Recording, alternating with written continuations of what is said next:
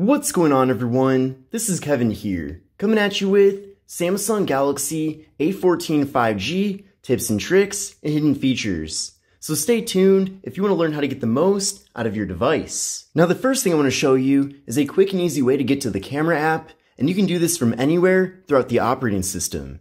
And all you have to do is just double press on the power button. So let's give that a try.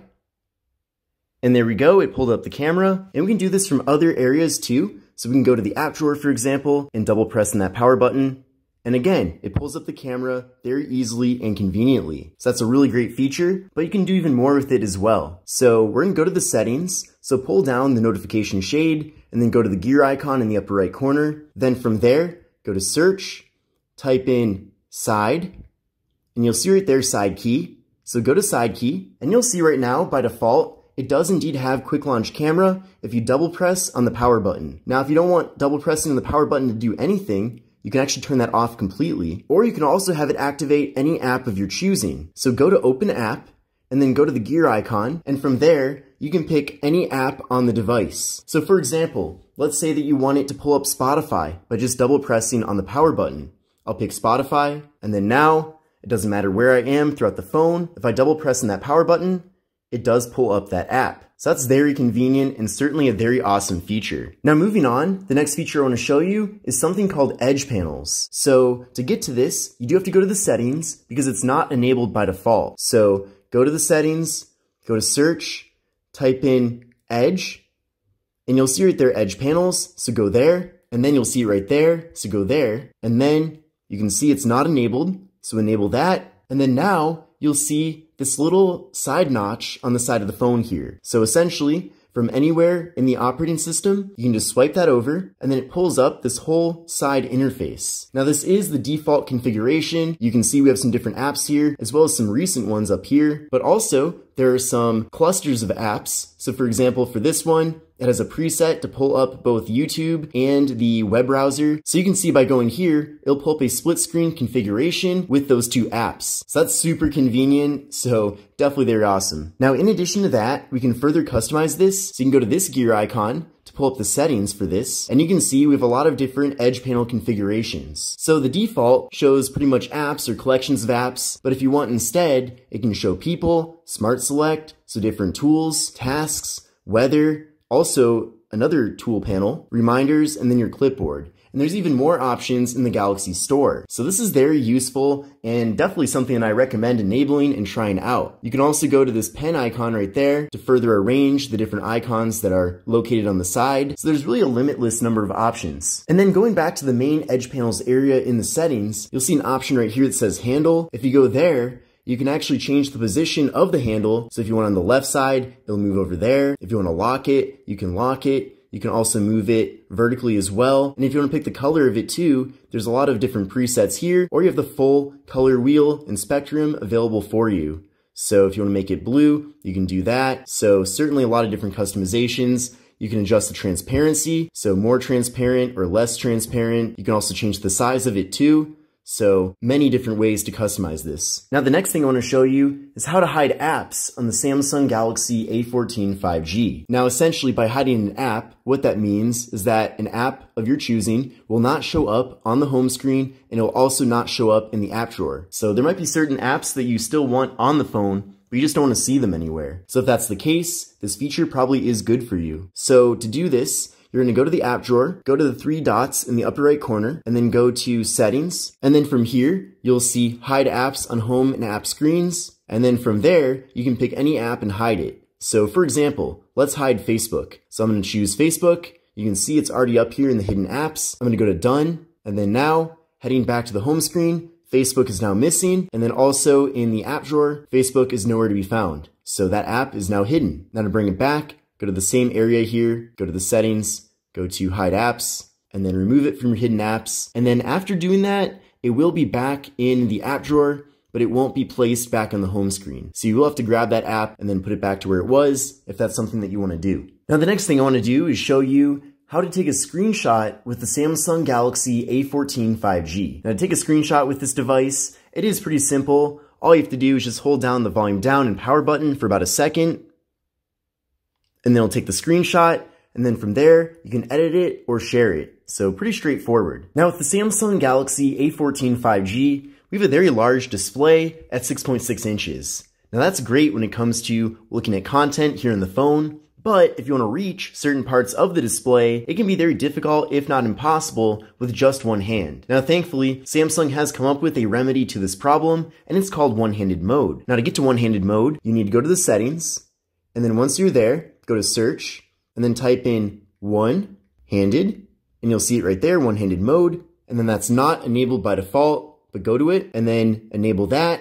And then I prefer the button instead of the gesture, so I would choose button, and then essentially, if you double press on the home button, it'll shrink down the display. So that's very useful, and essentially we're getting a mini phone here. So you can do everything that you typically do on your device, it's just now smaller, and you can reach it all with just one hand. And then to get out of this, you just tap out of it. But in addition to that, there are some other customizations, so you can move it over to the other side instead. You can also grab onto the top here, and change it that way as well. And then you can also grab onto the corner here and change the sizing. So certainly a lot of customizations when it comes to one-handed mode, but overall, this is very useful and I'm a big fan of that feature. So I definitely recommend enabling it. Now the next thing I want to show you are some various display settings when it comes to the Galaxy A14 5G. So we're gonna head over to the main settings page, then from there, go to display, and then from here, I'll show you a couple of things. The first thing is, you can choose between light and dark mode. So if you want to do dark mode, that's certainly very useful, especially at nighttime or maybe you're in a movie theater. So give that a try if you want. And then also, you can set a schedule for dark mode too. So if you only want dark mode when it's nighttime, for example, you can set that up, so they're useful. Another thing I want to show you too is motion smoothness. So this device does feature a 90 Hz refresh rate, so that does make everything a lot smoother when going through the phone. It certainly gives it a lot more of a premium feel. However, that does use some battery. So if you want to kind of conserve your battery a little bit, you can always switch to 60 Hz instead, and then things won't be quite as smooth here, but in return, you might slightly prolong your battery life. So certainly something worth considering,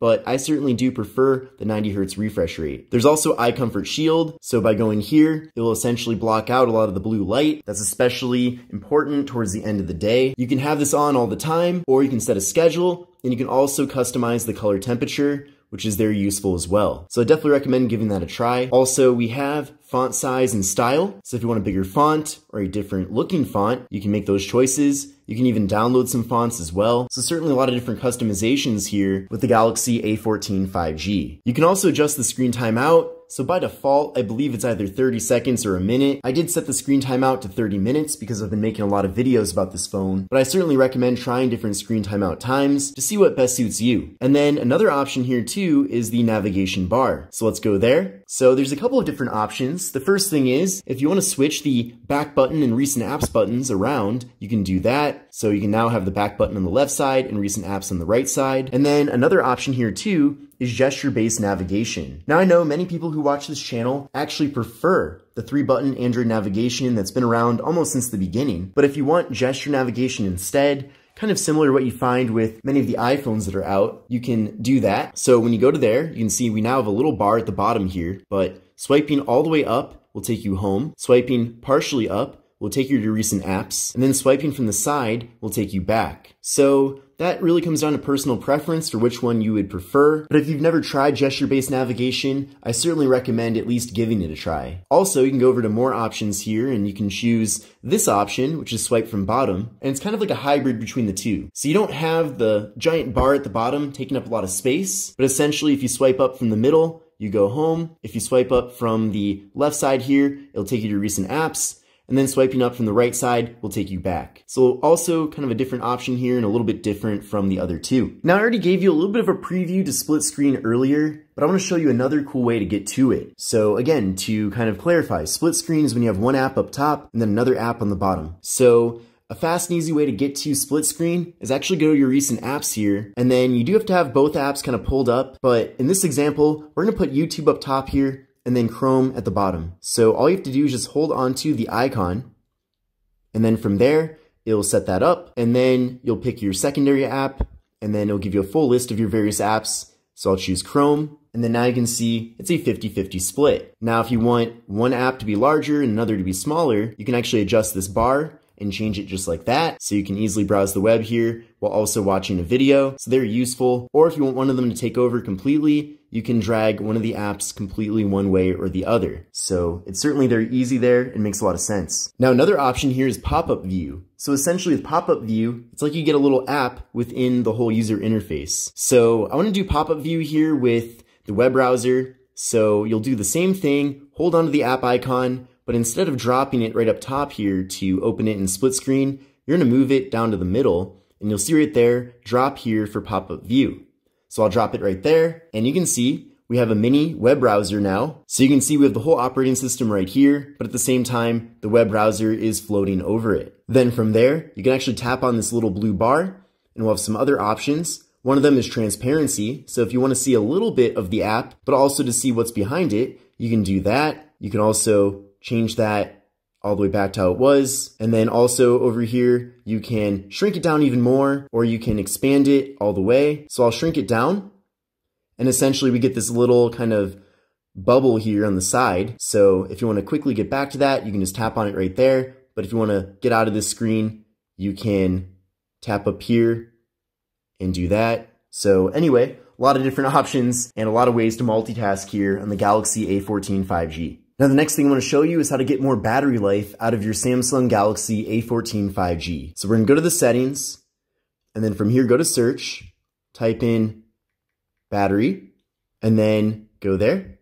And you'll see quite a bit of information here related to the battery usage and everything, but we're going to go to power saving. And essentially there's a lot of options related to power saving mode. So the first thing is you can enable it right there with the defaults. It'll change the refresh rate to 60 Hertz. It'll also cut out some different background tasks as well. But in return for that, you will get better battery life with your phone. Now, I don't recommend enabling power saving mode all the time. I'd really only save it for situations where you know you won't be able to easily recharge the phone anytime soon, but at least it is there for you. And then you can also further customize it as well. So you can have it limit CPU speed to 70%, which is the default. It'll also decrease brightness by 10%. And if you want to as well, you can have it limit apps and home screen. So definitely a lot of ways here to save your battery. Also in this battery area, if you scroll down, you'll see more battery settings. And if you go there, you'll see that many of these are already enabled by default, but there is one other one that says protect battery. So if you enable that one, it'll extend the lifespan of your battery, but in return, it'll limit the maximum charge to 85%. So by doing that, you are technically losing out on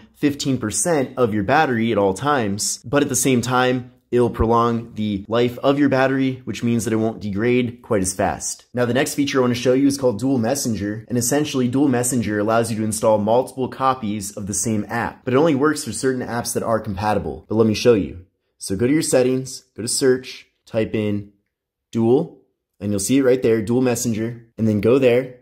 And essentially any app that is compatible that's already installed onto the phone will show up here. And you can see out of the ones I've installed, it does support Snapchat, Facebook, and Messenger. So I know Snapchat, for example, doesn't actually allow multiple accounts to be signed in on the same copy of the app. So unlike other apps like Instagram, for example, where you can easily switch between users, Snapchat doesn't allow that. So essentially with this Dual Messenger, it'll install 2 copies of Snapchat, and then you will be able to sign in on 2 different accounts. And then finally, I want to show you how to customize the lock screen on the device. So to customize the lock screen, you actually don't even have to leave the lock screen. So all you have to do is just hold down on the lock screen and then put in your PIN code. And then from there, you can very much customize it. So if you want to change some of the icons at the bottom, you can do that. If you want to change the clock, we'll do that right now. So delete the first one and then go here and you can choose a different one. So I'm going to choose kind of this analog looking clock instead. You can even change the color of it. You can pick a gradient if you want to. So a lot of different abilities there. So that's really awesome. You can also grab these various apps here at the bottom. So maybe you don't want the phone icon in the corner. You can get rid of that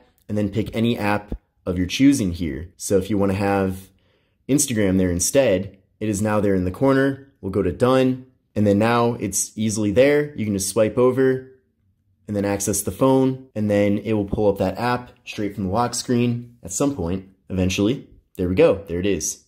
So that was my first time setting it up there, so I think that's why I was a little bit on the slow side. But overall, that customization is really awesome, and that is something that's new here with One UI 5. But this concludes my video on tips, tricks, and hidden features for the Samsung Galaxy A14 5G. I really hope you enjoyed the video and learned something new today. If you did, definitely give it a thumbs up. With all that said, this is Kevin here, and I'll see you in the next one. Take care and have a great rest of your day.